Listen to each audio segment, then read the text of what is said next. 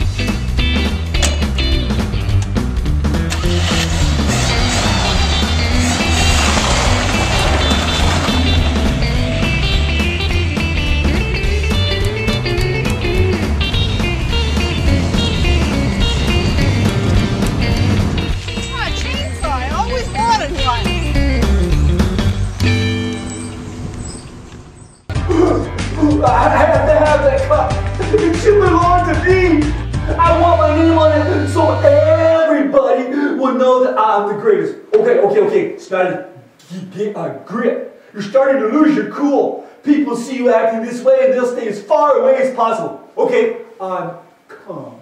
I'm calm down. Let's see. I couldn't steal the Heaven's Cup. I can't get Racer to cheat. How am I going to get my hands on the trophy? Thinking. Oh, yes! A little accident should slow things down. Oh, here comes my perfect test dummy right now.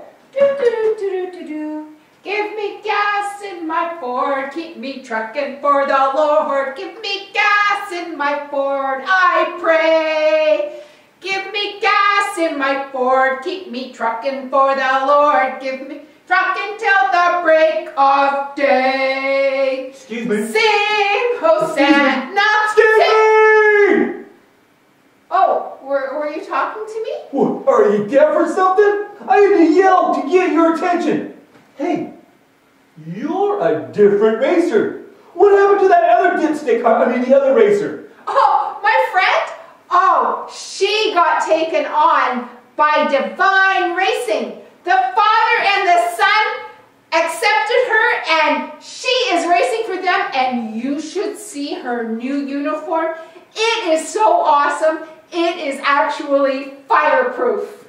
Well, I represent Heaven's Cup. Did you know that Divine Racing sponsors another racing team called Black Cloud Racing? I'm one of their racing recruiters. Here, just hold on, let me get my business card. Here. I didn't know there was another team that Divine Racing sponsors. Let me introduce myself. I am Snide, Richard REMark, but anyone calls me Snide REMark. Oh, Black Cloud Racing? Is that you? Oh yeah. Well, you see, we try to keep it quiet around here, around these racing circles. The Father and the Son have a little racket on the side. Know what I mean? Nope, haven't got a clue what you're talking about. Listen, doorknob. Wake up and smell the coffee. The Father and the Son have this betting and gambling ring happening. They use Black Cloud as their guinea pigs. We always lose, so they get the big bets, and they get the big bucks, and we get paid dirt. That is totally bogus. I know for a fact that Divine Racing is completely straight up. They don't do anything illegal. Whoever's been telling you this stuff is way off track. Somebody has been lying to you. Well, excuse me for living. Okay, enough of the chit-chat. I'm offering you a chance to get in on the ground floor of a dynamic racing experience. You look like a bright person. How would you like to have your name engraved on Heaven's Cup as the next winner? That sounds cool. Divine Racing has promised me an opportunity to practice with them and improve my skills at racing. Would you forget about Divine Racing for a minute? Those bunch of losers, man, they wouldn't know a real winner if they jumped out and bit them on the nose. All they're interested in is keeping the rules and spoiling all of the fun for the rest of us. Look, you look like a real winner. I can just see you now. Oh yeah, name in the lights, adoring fans, parties, photo shoots. Oh yeah, you're like a real winner. Well, the Father promised me my name on a cup if I went in the race and stayed and finished. Father Schmother! Yeah, he just says that so you will join the team. But I heard from an inside source that he's just trying to use you. Once he's done with you, he spits you out just like lukewarm water. So, here's the plan, Sliplock. If you race with Black Cloud Racing, we'll give you a chance at the championship without even practicing. All we ask is that you come in first place and win the cup for me. Black Cloud Racing. Now, how can I win when I haven't even had any practice racing? My driving skills sure would have to improve a whole lot for me to be able to race with the big boys. I have a plan that would solve all your problems, winner.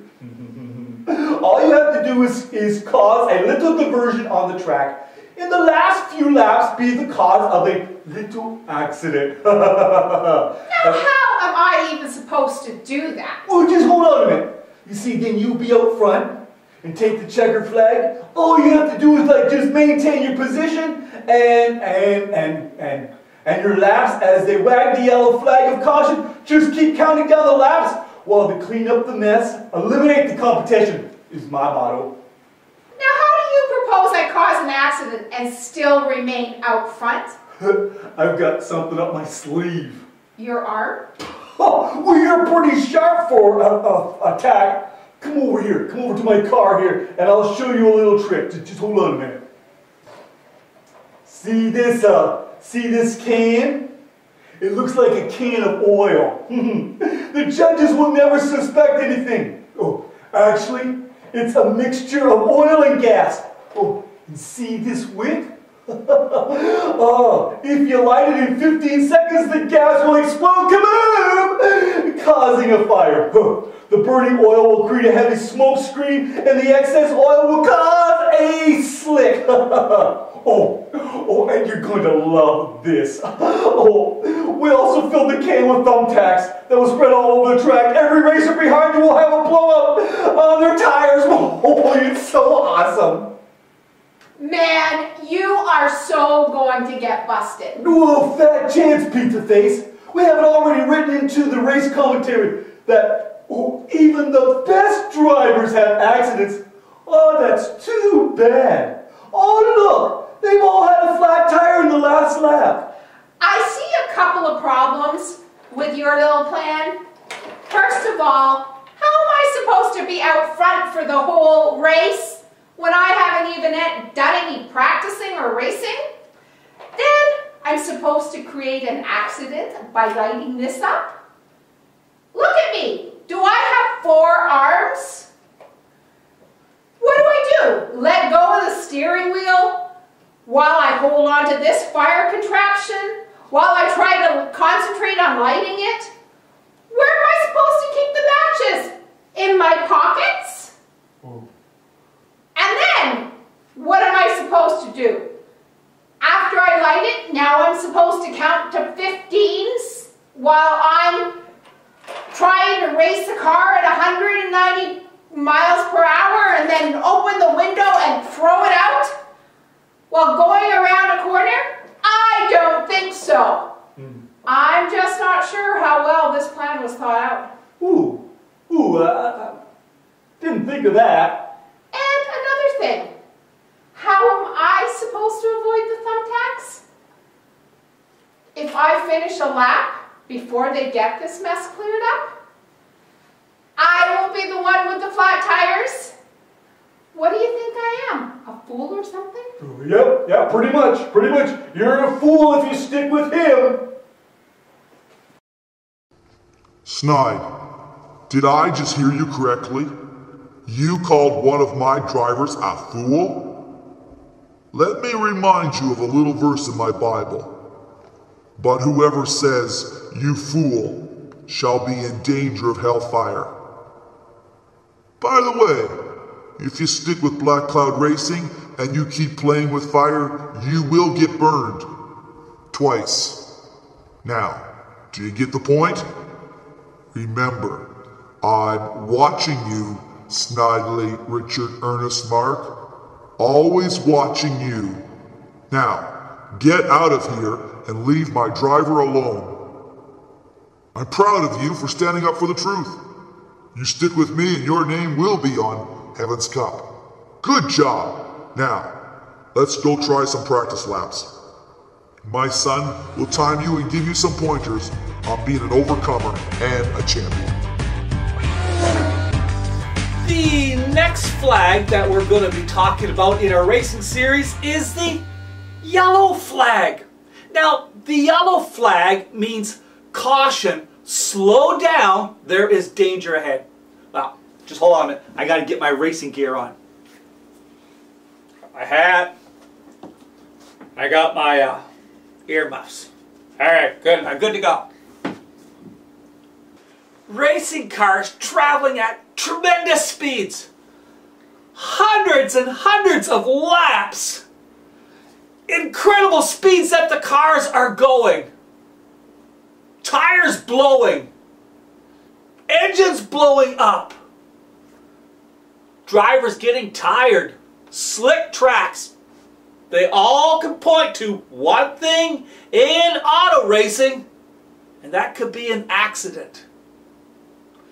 The driver tries to avoid the accident, but in just an instant, there could be an accident. The pit crew, they work tirelessly to make sure that the car is in good running condition, but within just a matter of moments, there could be tire parts and car parts scattered all over the track. The racing officials gather the teams together and says, drive your best, drive your fastest, but be safe. Everything is going smoothly. The drivers are jockeying for a better position. And just in a split second, when the cars and the drivers are pushed to their limits, there could be a blowout of a tire. Or there could be oil spewed all over the track because of an engine blowout.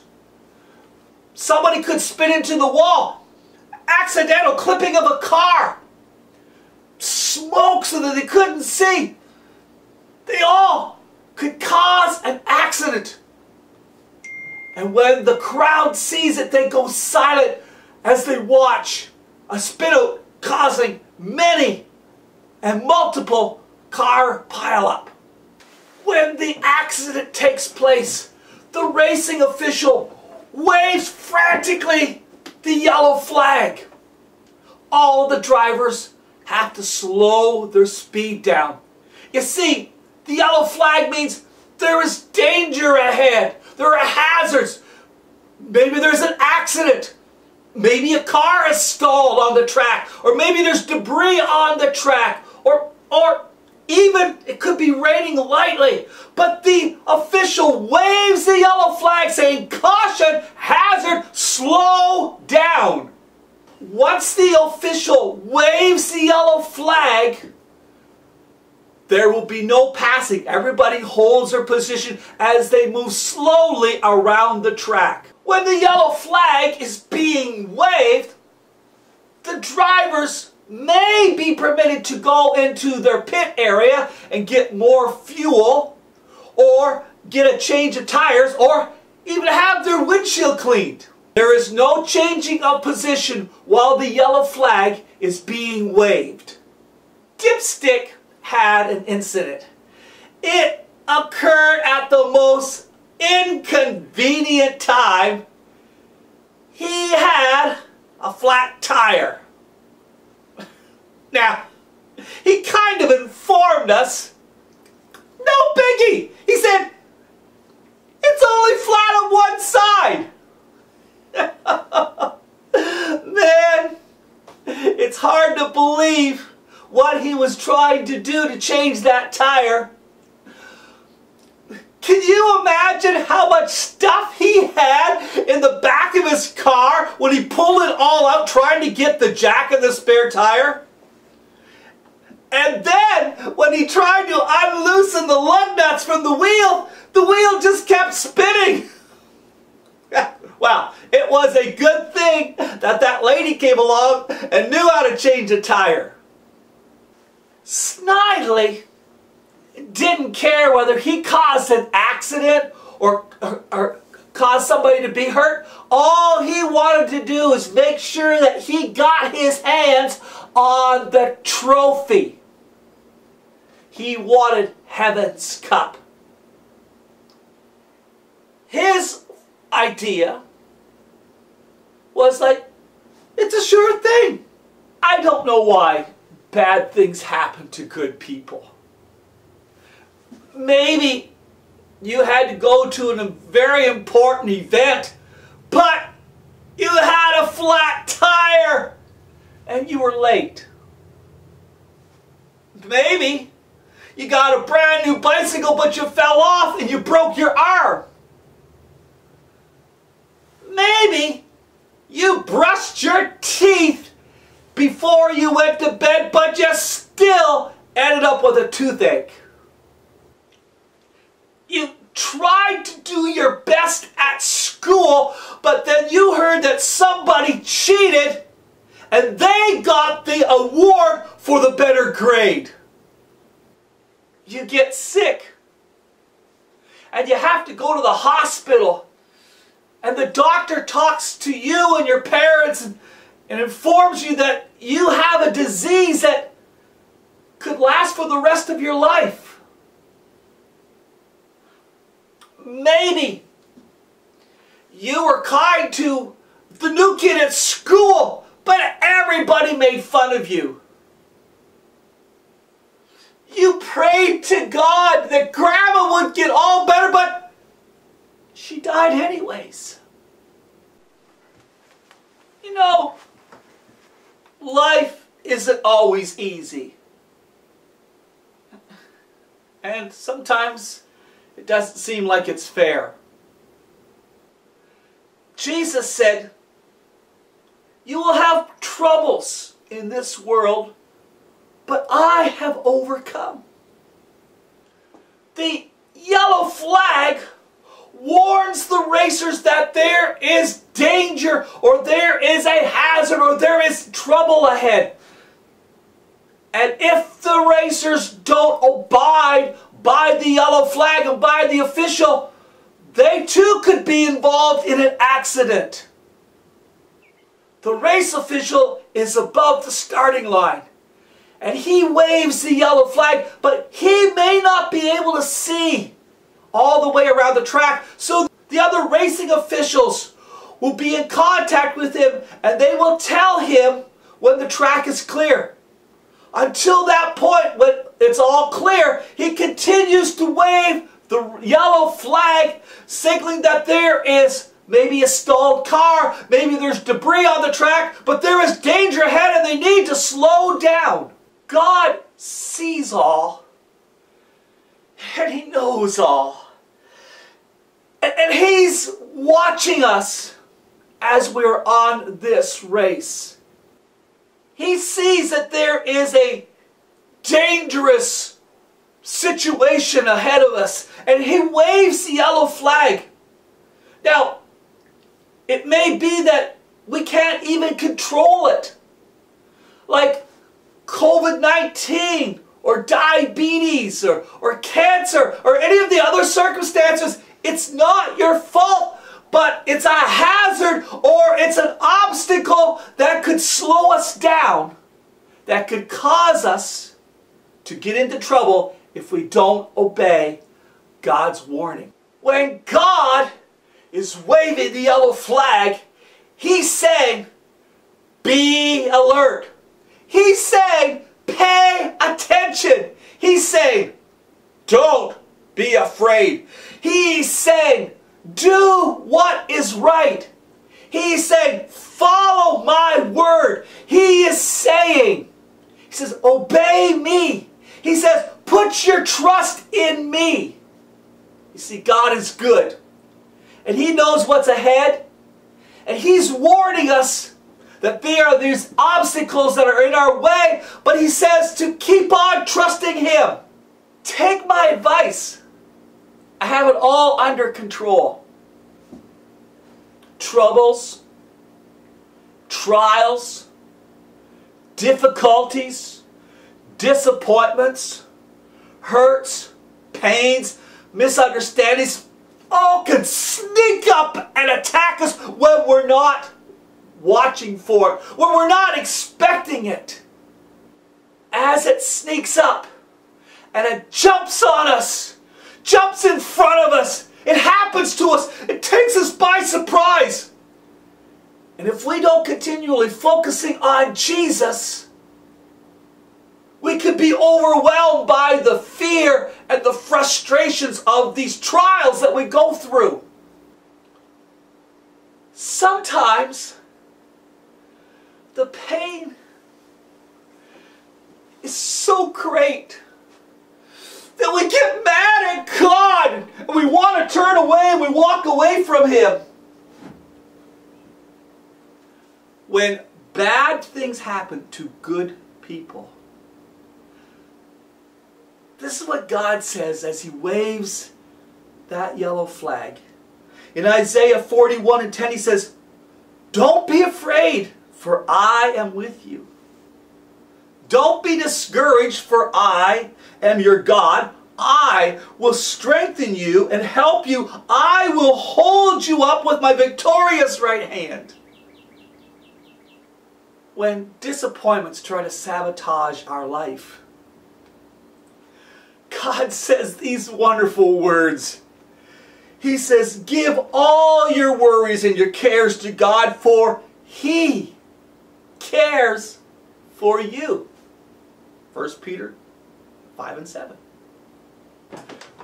When we don't know which way to turn, remember this.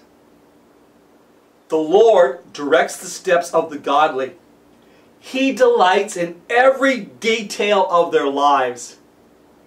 Man, what a promise. The Lord directs our steps. That's found in Psalm 37, verse 23. When confusion and storms cause you to crash, remember this truth. In Jeremiah 29:11, God says to us, He says, "For I know the plans I have for you, says the Lord. They are plans for good and not for a disaster, to give you a future and a hope." What an incredible God we have. He warns us of the dangers. He waves the yellow flag, warning us that there is trouble ahead, but to keep on going. Don't throw in the towel. Don't give up. What an incredible God we have. He's watching over us. When God waves the yellow flag, signifying that there is danger ahead, there is obstacles ahead, there are hazards ahead, don't go rushing headlong into it. Slow down. Put your trust in God. Remember this. God is for you. He's not against you. God is for you. He's not against you.